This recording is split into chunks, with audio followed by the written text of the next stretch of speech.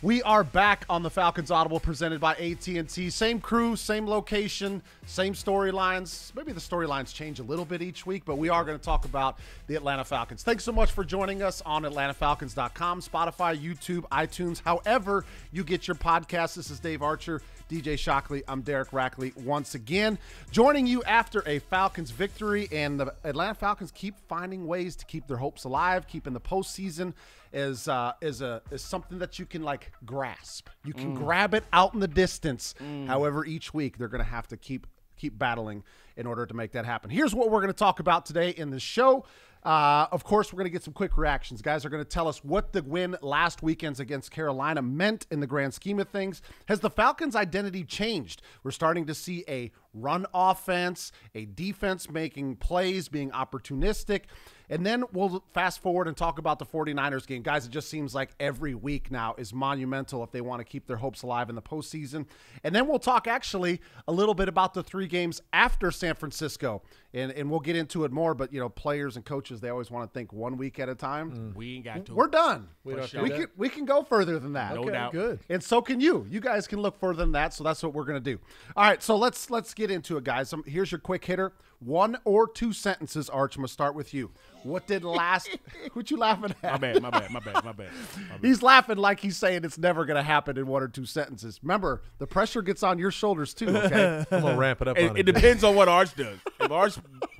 If he goes by the rules, then hey. If he run on, you're going to run on? No doubt. All right, Arch, give it to us. 1 or 2 sentences or more. What did the Falcons win against Carolina last weekend mean in the grand scheme of things? You're still in the mix. I mean, that's as easy as you can say it.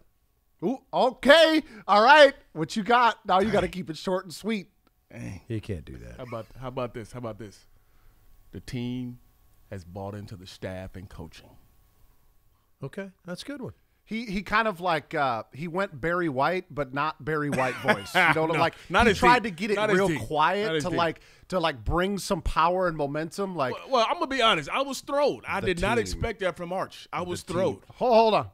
The team has bought into the staff. Yeah, because in my mind I was still going through it. How I could break down my sentence to be a little bit less than Arch, but I couldn't do it. So. All right, so I like it, guys. I mean, short and sweet. They're keeping their hopes alive. Team is buying into what the coaches are selling. Sometimes it takes longer than others, and you know, when you're in the broadcasting world or your former players or a combination of both, maybe you start to see things. DJ's starting to see a little bit that maybe the guys are starting to settle into their roles. You know, 2nd week, 3rd week in December. You never know when it's going to be, but it happens. So let's talk a little bit about DJ. I'm going to come right back to you. Is the identity of this team changed, right? We thought with, okay, Matt Ryan, we don't know what's going to happen with the running back situation. We don't know what's going to happen with this offensive line that's still kind of trying to find their way. Thought maybe it's going to be a passing offense. Maybe you just put it on the shoulders of Matt Ryan. But now we're seeing balance week after week after week in the running game. We're starting to see some defense being opportunistic, couple straight weeks with defensive touchdowns. Has the identity of this team changed? Is it evolving? What would be the word that you would use? Rack, I'll say this. I say the identity has not changed. I think we're just starting to see what the identity is and what it should be. Because I think you come into this season and you look at some of the moves that Arthur Smith started with. You brought in Mike Davis. Mike Davis, you didn't bring him here to, I know he had some, had a bunch of catches in Carolina, but you brought him in here to be a tough, physical runner. And it's similar to what you had when he was in Tennessee. You go in and you think about how many tight ends we brought into camp. What do we have, like 8 tight ends in camp?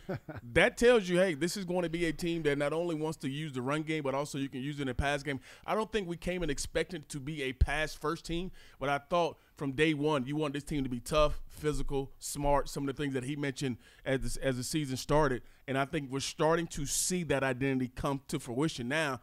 And it looks like now we're finally getting identity. But I think this has been what Arthur Smith has wanted it to be since day one. You want to be able to run the football. You want to be able to use play action. You want to be balanced. And because it wasn't working at the beginning of the season, it looked like you were pass heavy because you hadn't settled into what your identity was. But I think now you're starting to see it because everybody, like I mentioned when we opened up, has started to buy into what this offense should look like. So I think on both sides of the ball, the identity has been the same. Think about Dean. When he brought Dean Pease in, he's always been an aggressive type of coach. He's always been a guy that's, from the Baltimore days, Tennessee days, whatever it's been, he gives you a bunch of different looks. Now we look at where we're at right now in the latter part of this December, every time you turn the tape, every time you hear Arch calling the game, they got some exotic looks going on defense. You're getting pressure. You're getting turnovers. You're starting to get to the quarterback. You're starting to look the way that it was expected when you started this season. So I think the identity has always been there, but now you're starting to see it more because it's starting to come out in actual game action. And Archie talked a little. He was kind of alluding to the defensive side of the ball. We mentioned the turnovers. We mentioned putting points on the board with the turnovers, but now stopping the run as well, which has been a big issue. The last time we played Carolina, wasn't able to do it as well, but they did. They held them under 100 yards. Even after the first drive, Cam Newton goes down and punches it in. You're thinking, okay, maybe he's going to find his rhythm in a running game, but it was pretty much done after that point on. Yeah, I think that the thing that sticks out to me is it kind of piggybacks what Shock's talking about. They want to play physical football, okay? That means run it, stop the run. That's easy. You can say that, but now you've got to get guys in position to do that. We knew that the offensive line was kind of going to be who they are. Jalen Mayfield kind of growing to that left guard position. Can Hennessy be your center? It's his first year starting at center, and you got those two young guys on the right side. How do they begin to kind of get an idea of what it is to be a physical offensive line? Can't practice it in the NFL, okay? You can't hit anybody. So that it takes to develop. I remember when I was playing, you developed that identity in training camp because you beat the hell out of each other until you got it, and then both sides of the ball were that. It kind of develops during the year. So to piggyback Shock, they have been able to get there. On the defensive side, it's been decidedly different because they've changed personnel. And now Mike Pennell and Grady Jarrett and big guys in the middle have created a physicality in the middle of the defense that has now allowed Deion Jones and these different linebackers to run and get to the football, but it's shored up the middle of the defense. I still think they need to work on the perimeter. I think their perimeter defense still gets vulnerable from time to time. Sure. So it's a progress scenario, but there's no question that they've changed, or the mentality has begun, like you said, has been developed on the offensive side, and it's been getting the right personnel in to make it happen on the defensive side. Yeah, I mean, we saw early on in the season it was Grady Jarrett was making a lot of those plays up the middle, and now it's kind of complementary defense. They're starting to get the stops that they need. The linebackers are flowing side to side. It seems like we talked a little bit about Deion Jones, and he made some big hits in that game last weekend. And then the secondary, making plays, continuing to make plays. So it's encouraging for them on the defensive side of the ball. And I would say, I would piggyback on you guys saying, I don't necessarily think that the identity is changing. I think that they're just playing complementary football. Some weeks your offense is going to have the advantage. Some weeks the defense is going to have the advantage. And also you're going to take advantage of what the other team is doing, right? Cam Newton, not polished right now. Made a couple mistakes. Atlanta made him pay for it, right? So I don't know if I would say either that the identity's changed. They're just kind of finding ways to put points on the board, get stops, and get wins, which is, in this league, that's all you need to do. This episode in part brought to you by The Home Depot. Everything you need for your next home improvement project is just a tap away on the Home Depot app. The Home Depot app digital toolbox gives you access to how-to guides, project calculators, and image search, so you'll know exactly what you need to pick up.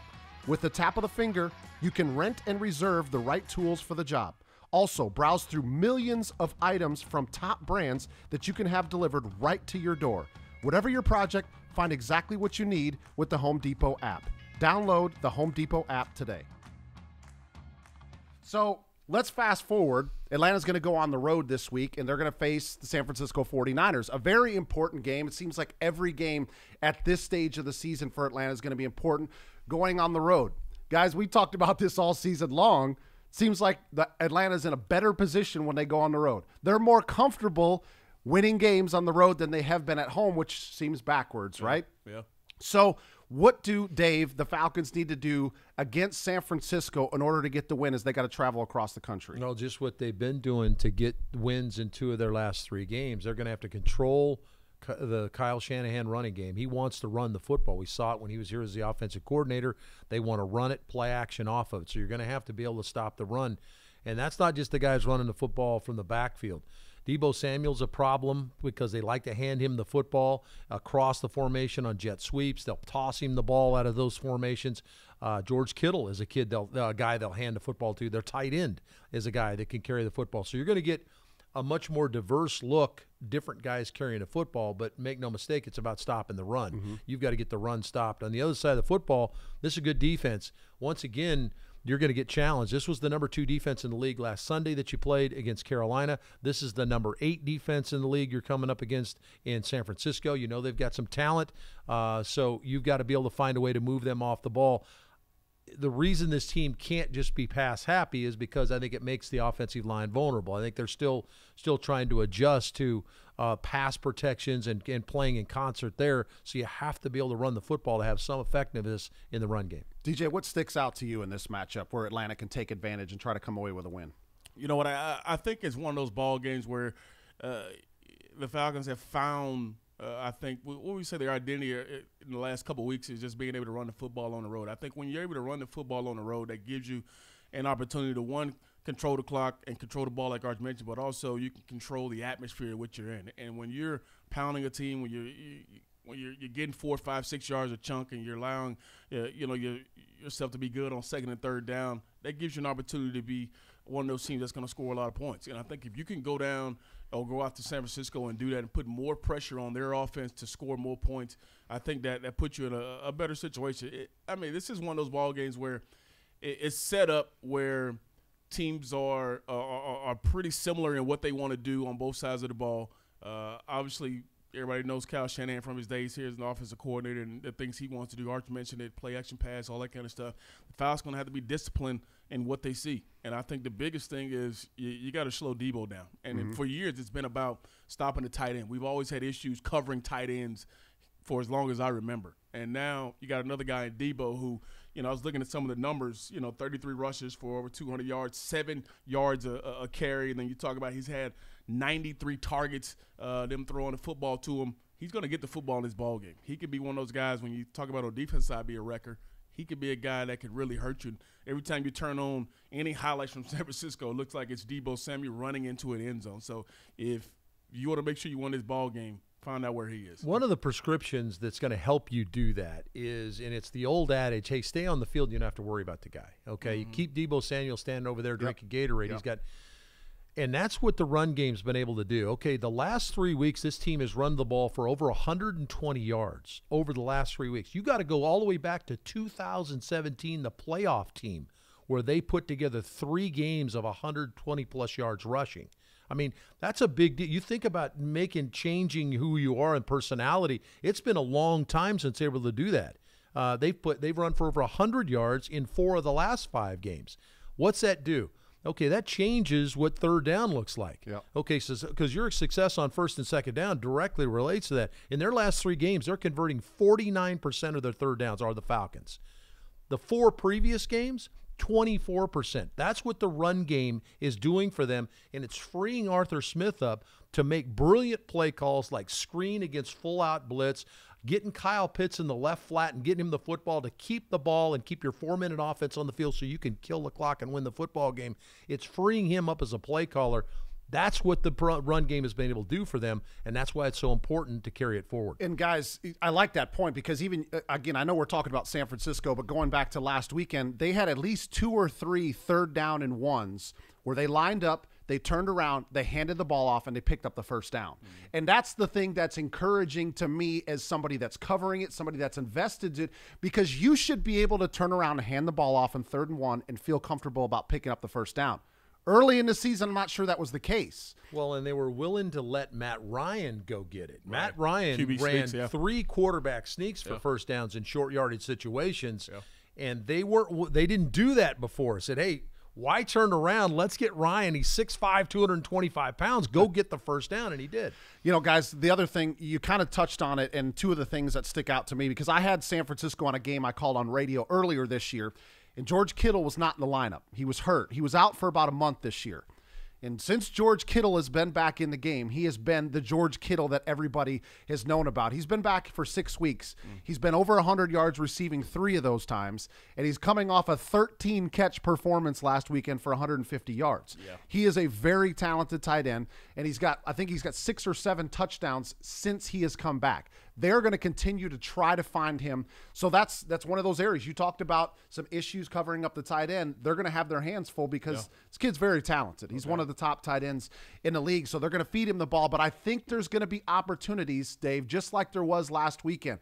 Jimmy Garoppolo is a starter in the NFL, but I'm not going to say he's anywhere near a top-tier quarterback. I think he's got 17 touchdowns and 8 picks this year. There will be opportunities to either get to him, deflect passes, or potentially get their hands on another interception. And again, when you're playing on the road, you got to find those ways to steal possessions, and I think that's an opportunity where Atlanta can take advantage of somebody like Jimmy Garoppolo. Get the stops on George Kittle and try to find a way to take the football away from their offense. So we talked about it initially, guys. Let's move past the San Francisco game. We're not going to sit here and say that, hey, Atlanta's going to already win it, but I want to talk about what does the Falcons' schedule stack up like after San Francisco, Dave. You've had a chance to take a look at it.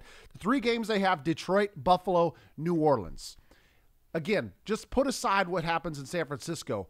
What does that schedule tell you? What kind of speaks to you when you read those 3 teams to close out the season? Well, 2 of them are at home, so the first thing it speaks to me is you need to win some games at home, and this is going to give you an opportunity to do that. And make no mistake, just because Detroit's coming in here and they've got 1 win under their belt, that is not going to be a rollover game for them. They're looking to build some momentum into their offseason. I've been on some teams like that have struggled, and Detroit's got some players on it, and they've played a lot of close football games. To think you're just going to roll your helmet out there and beat Detroit the day after Christmas, that's not necessarily going to happen. We know the Buffalo game. We saw, if you watched the New England game here a couple of nights ago where the wind was blowing 40 miles an hour, can you run it against that Buffalo defense? Can they run it against your defense? That'll be interesting to see what the conditions are. Yeah. Could be a whiteout for all we know when we get up there. And you've already beat New Orleans. So the thing that tells me is you got to take care of this weekend, because this is kind of a de facto playoff game this weekend. Yeah. You beat the Niners, and all of a sudden you jump into that 6th spot or something in the playoffs. But it also tells me that it's very manageable, that if you can negotiate this thing into some postseason play. Now, you got to go play. Yep. We're not saying that, but it's there for the taking. I guess is probably the best saying I can use. It's there for the taking if you want to go get it. Yeah, and we're moving past it, and the San Francisco game this weekend. And you mentioned Detroit, Dave. That's going to be, DJ, one of the biggest things is Atlanta cannot look past Detroit, right? No. As you mentioned, 1-10-1, I believe their record is. Can't look past them. But those 3 games, how do you feel like that schedule stacks up? It's similar to what Arch mentioned, is games that the way you've played, you feel like games you should be able to win. Mm-hmm. And I think you come into the season, you say, all right, got that Buffalo game at the end of the year. The first thing you think about is, like Arch mentioned, what is the weather going to be like? That's a big deal, obviously.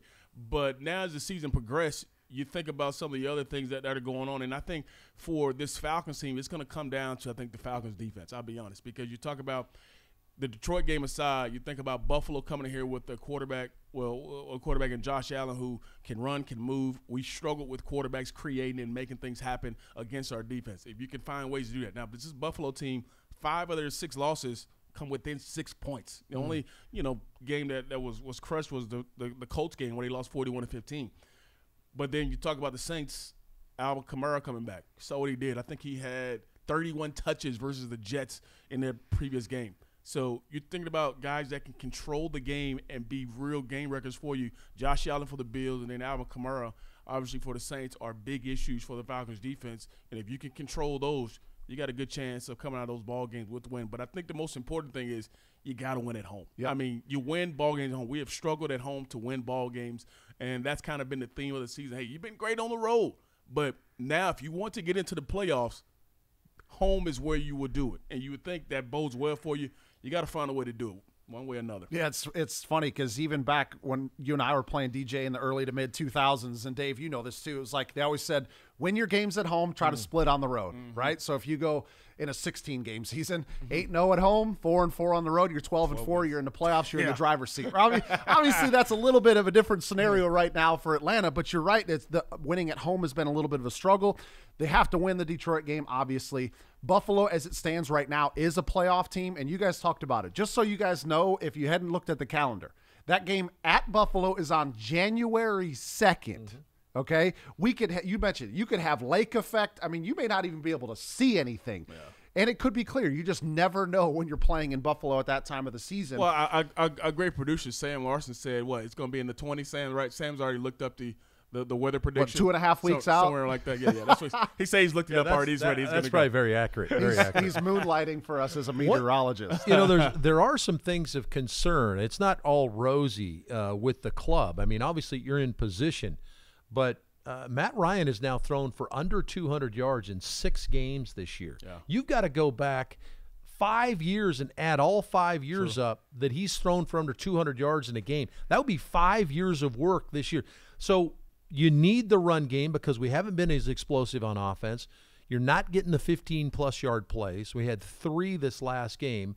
I think that adds up to about 65 on the year. Do the math in the amount of games you played. That's not a lot of explosives, which means you're having to work that much harder. And if you get short field opportunities like they got this weekend, now defensively they played well, took the football away, and limited Cam Newton and P.J. Walker to what they were. But if you get short field opportunities and you don't cash them in, that's going to come back to haunt you. So those are things they have to fix. And I talked to Arthur Smith yesterday, and I said it's always nice to fix stuff. We talk about this all the time when you win football games. That's something they have to get done. The sense of urgency you have as a defense when there's a sudden change situation, and I got a short field, I got to defend, I got to force a field goal, I got to force them off the field in 3 downs. That has to be the same thing on offense as well. We've got short field. We've got to go for the juggler right there. We got to go put points on the board and put them on right away. I'm not seeing that enough. And so those are some of the concerns you continue to move forward with. You know, we've talked about this for the last few weeks, and it's kind of, to me, it continues to be the story, is the margin for error is so small right now when you're in this position. And granted, we're talking about playoffs, but I think it's also – it's fair to state that, yes, those are the 3 games that they have after San Francisco. But right now, San Francisco currently ahead of Atlanta in the playoff picture. Washington currently ahead of Atlanta because of the tiebreaker.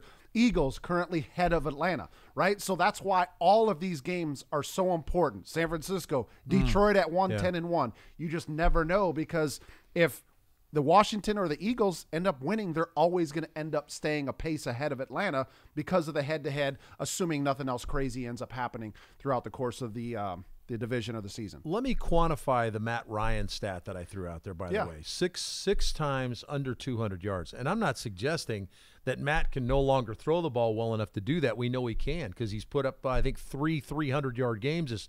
That is an effect like you're talking about. I'm just going to get back to your point that the margin for error is very small. This is not a tremendously talented team all over the spot. So you have to be hitting on all cylinders to create those opportunities to get 200-plus yards and 120 yards on the ground. That doesn't happen every weekend. So, but it does mean that everybody is going to have to sense the sense of urgency on every drive. And so Matt Ryan can still get it done, and we still have receivers that can go get it, but you can't miss. And you can't miss a block when you got a guy running a double move that's open for a touchdown and my quarterback's getting hit in the face because he can't get the ball out. Those kind of things are happening. That's what's creating this little bit of a deficiency in the pass game, not necessarily anybody's talent level. Yeah. Okay, I just want to throw that out there. No, I completely get you, because you think about, and guys, I was watching the Green Bay game on Sunday night, and I would say that a team like Green Bay, offensively, they probably have a little bit more room for mistakes, right?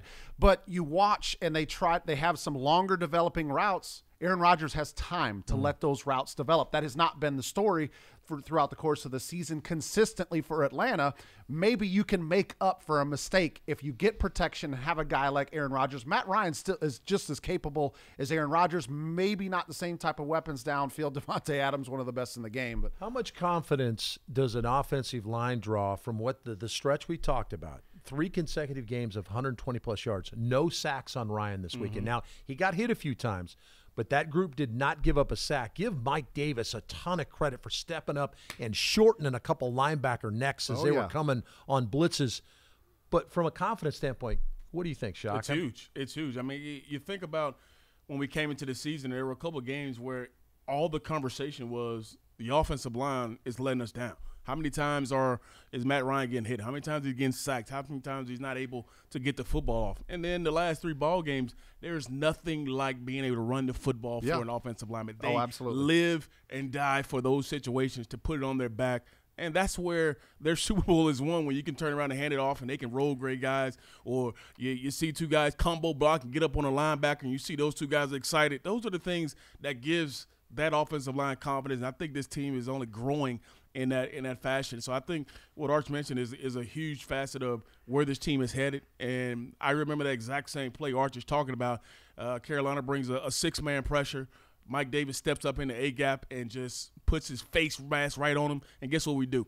Talk about third down. Hits Gage on an in-cut route for a big third down completion. You go in and score. I mean, those are the things that don't show up on the stat sheet, but each offensive lineman did their particular job. Picked up a guy. They had an edge rusher coming off the edge. You see McGarry come off his double team and get just enough of the guy coming off the edge, and Mike Davis steps in the A-gap, and you pick up that six-man pressure. Gage wins on the outside, wins a one-on-one. We talked about that as well, as we need guys to create separation and win when you get those one-on-one spots.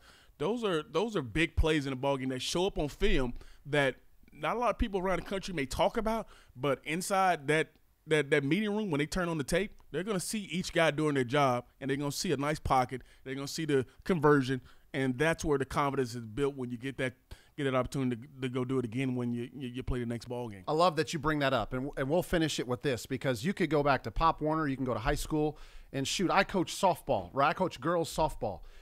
The word confidence sometimes gets thrown around, but when you have it, it's dangerous, right? And you're starting to see a little bit with the offensive line, and that could carry over to everybody. It carries over to Matt Ryan. It carries over to the running backs. It carries over to the defense. You start playing with confidence. You play free. You know you're going to get the job done, and not think maybe I'm going to get the job done. Because when you play in maybes, that's when you end up getting beat. So let's see if the Atlanta Falcons can continue to play confident this weekend in San Francisco and to close out the season, and you just never know what's going to happen.